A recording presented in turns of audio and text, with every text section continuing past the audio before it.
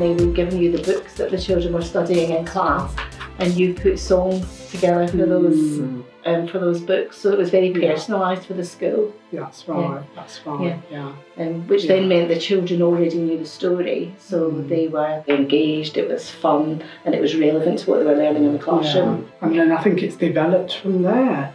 You know, children have wanted to join the boot camp you provide for community schools, and we've had a number of children that signed up, and we've gone along and watched them, and they're just amazing.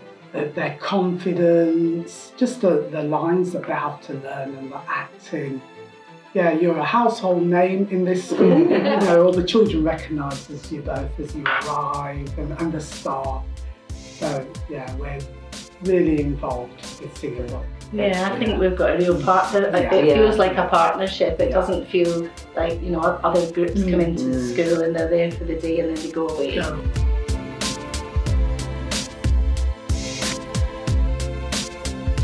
Welcome again.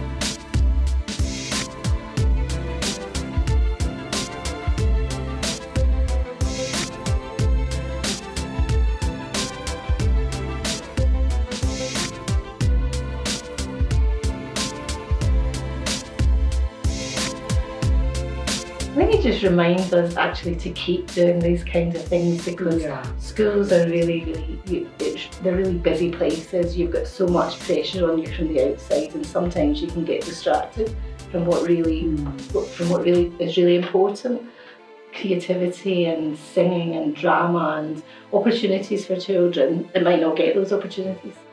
Yeah, they might not. They might not have that. And to see children just in a different way, in a different light, the impact is it's really important. And I would say, give it a go, have them in, and like just really engage and really go with it.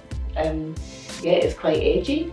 It's quite edgy. It'll touch on. No, it'll make you feel uncomfortable at times. But actually, that's really good, because it's about the real world, and you know, our children are living in a society where they need to be prepared. I think the other thing I would say to anyone thinking about having a Sing a Book in is that you'll learn something about your children. Those quiet children that sometimes go under the radar, and they don't.